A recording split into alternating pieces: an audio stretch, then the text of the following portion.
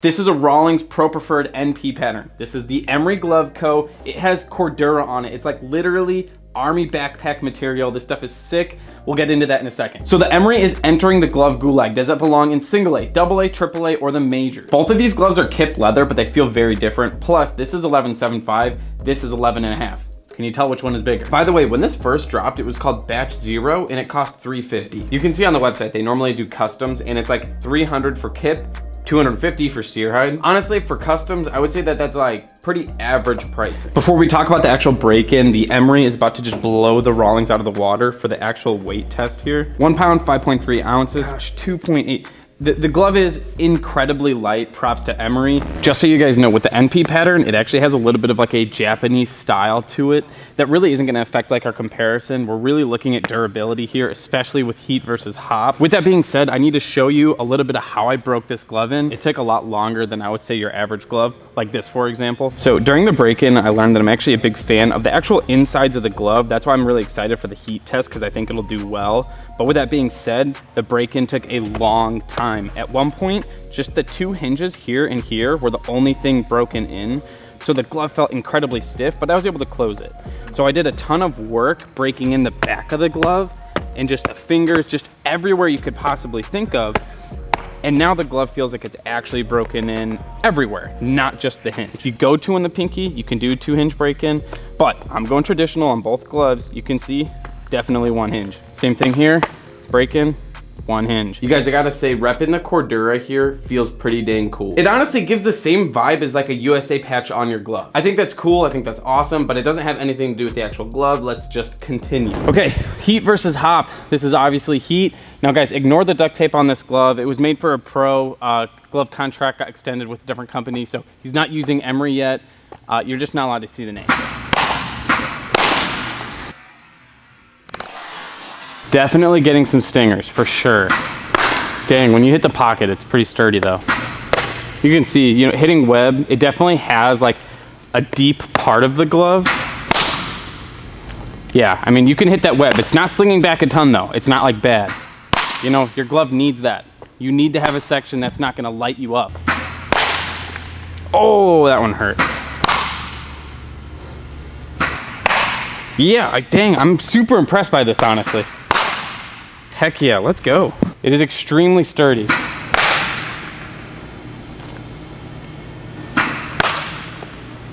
Ooh, that one sling back a ton compared to the others. I think I just hit that perfect spot on that web there.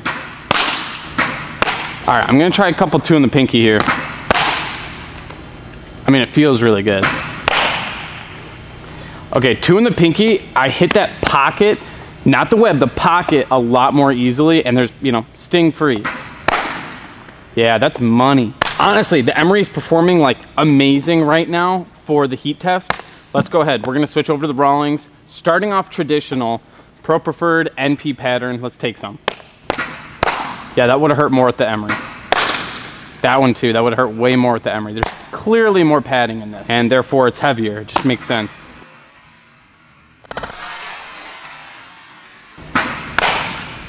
Yeah, this Rawlings feels so good.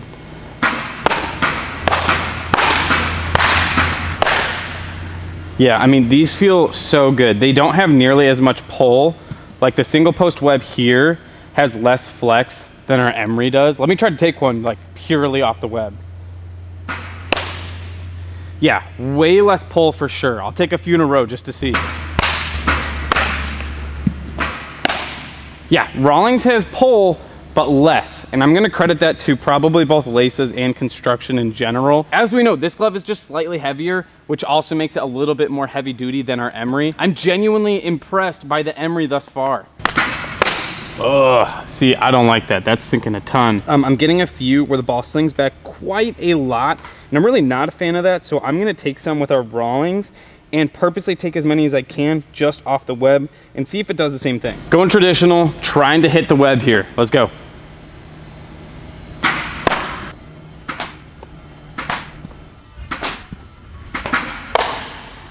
Yeah, it's just not the same. It has a little bit of pull, but not nearly the same. When it comes to these laces here, I'm a little bit torn because at first I thought there was nothing wrong with them, but then during the heat test, we kind of saw that the web was pulling out quite a bit. I genuinely believe that the laces aren't the problem, but more so just how the glove was actually laced up. For one, the web was looser to start than most gloves. Typically, it's all pretty taut. This one already had a little bit of that space everywhere. And then take a look down here. See how this is tied up? Really nothing special. But then our Rawlings here just has like a little bit more reinforcement down there, and this one performed quite well in the heat test. So with that being said, I have no worries or concerns at all about the laces. They also claim that the Cordura performs better in like rain, like it doesn't soak it up. So I don't know if that's actually true.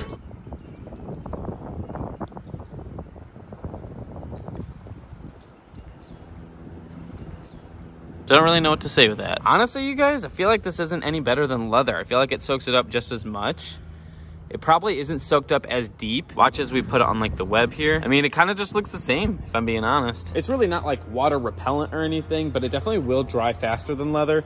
It's just something to note. It's not really that significant. I wouldn't put much thought into it. You guys, this is the hop test. What we're gonna be doing here is just showing how does the glove handle the really light stuff. It's just the opposite of the heat test. That's the whole point. So really basic stuff. I'm just looking to find out how much feel the actual glove has with light stuff. You know, when a ball's hit super lightly to you, or if it's like a diving play, sometimes you need to know whether or not you actually have the ball and where the ball is.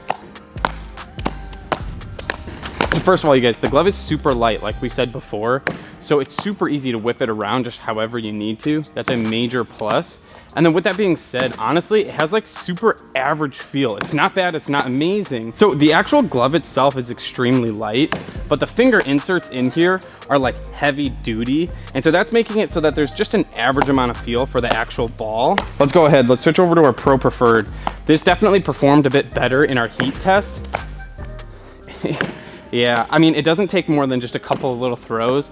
The Emery has more feel than this for sure, okay? That's usually the biggest downfall to a glove that handles the heat test really well. It typically has a lot less feel. And it's not like this has no feel or anything, but this has a lot more padding, a lot more cushion than our Emery here. Guys, Emery's taking the dub here in the hop test, but just think about how good of a combination this is. If a glove is leaning too far one way or the other, there's gonna be major flaws. Honestly, this is a great blend between the two, and I'm just surprised at how much I'm liking this Cordura stuff. Okay, it's obviously super light, but I'm able to shape this glove as needed. It takes more work to shape this Cordura stuff than it normally does with leather, but it works. I have to comment on the actual shape of this thing. So the build, the construction, everything on this is like super, super nice. I'm like a very big fan. But then the actual shape of the glove is kind of confusing. It's 11.75. The build here is a little odd. It doesn't feel like uniform. That's when I remembered that this glove was actually constructed here in the US by Emery's like master glove craftsmen. The guys who normally make gloves like in their glove factory are the ones who are just absolute experts and really good at it. And even he's willing to admit that. Point is, that's gotta be why the shape is just a little bit wonky, because everything on this thing is like near perfect when it comes to like quality, but the shape is just a little goofy. With that being said, I won't critique the shape too much because the ones that are coming from the factory will actually have a little bit of a better result than this. Okay, I feel like starting with the Rawlings, so we're gonna do that.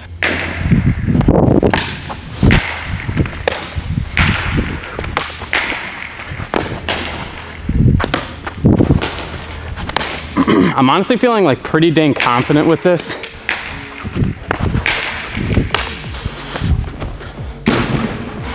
Yeah, this thing feels kind of money right now. I can 100% tell that I don't have a lot of feel for the ball, honestly. And that's like extra surprising because I broke this glove in to have a lot of feel. The way I broke this glove in is so that I'm holding the ball. And even with that, there's just not a ton of feel for it. Okay, so we have the Emery.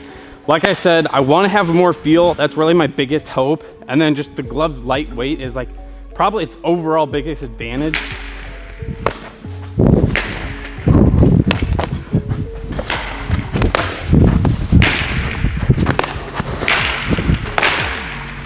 I've been going traditional this whole time.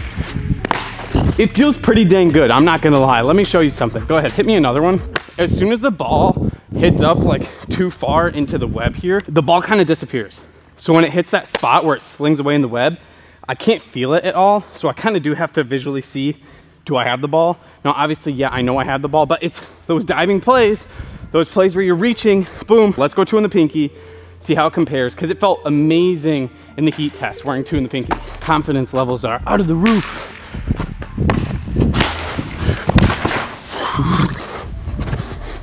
Transitions feel beautiful. I mean, give me a few more. I'm gonna try to test out transfers, because honestly, they feel really good thus far. As I mess up, literally every time I mess up as I'm talking about it. I caught the ball initially, but the transfer was just weird because it hit the top of the web, it just disappears. I no longer have a feel for it like at all. That could be fixed probably pretty easily just by tightening it up. We haven't done that yet though. Yeah, I think you just can't sleep on like a combination of a glove being lightweight and comfortable. The like amount of confidence you have just throwing the glove wherever you need to. The Rev 1X isn't even that light. It's close to average, but it is so incredibly comfortable, not gonna fall off my hand whatsoever, that the confidence is like out of the roof. This glove is so light and the comfort is good enough. A lot of confidence, really liking this. And it's definitely more comfortable 2 in the pinky than it is traditional. And that's where I feel like I'm thriving right now. Dang, that was a good performance. So guys, we have reviewed a ton of small brands in the past, and I gotta say this Emery has actually impressed me a ton. Possibly the best small glove brand review we've had yet. With that being said, you guys, this belongs in AAA for sure. Who knows, maybe it can compete for the majors in a separate video. Now, of course, we have to rate the drip on this glove, so I'm gonna have like 2 different ratings here. So the proud American in me wants to give this like an easy 10 out of 10. But if I'm gonna be unbiased, I'm gonna give this like a 7.5, 8 out of 10. It definitely looks pretty cool, but the problem is it looks a little bit amateurish because there are some youth gloves that have a kind of similar material to this stuff. It's obviously nowhere near the same in actual quality, but it's gonna take it down a couple of notches because like I said, slightly amateur feel to it. But overall, I personally absolutely love it. In the end, I'm super impressed by the insides of this glove. That brings me to my Stilo. I wasn't so impressed by the insides of this glove to the point where I actually ripped it open. To see why, go check out the video. This is actually the first glove gulag video we've ever made.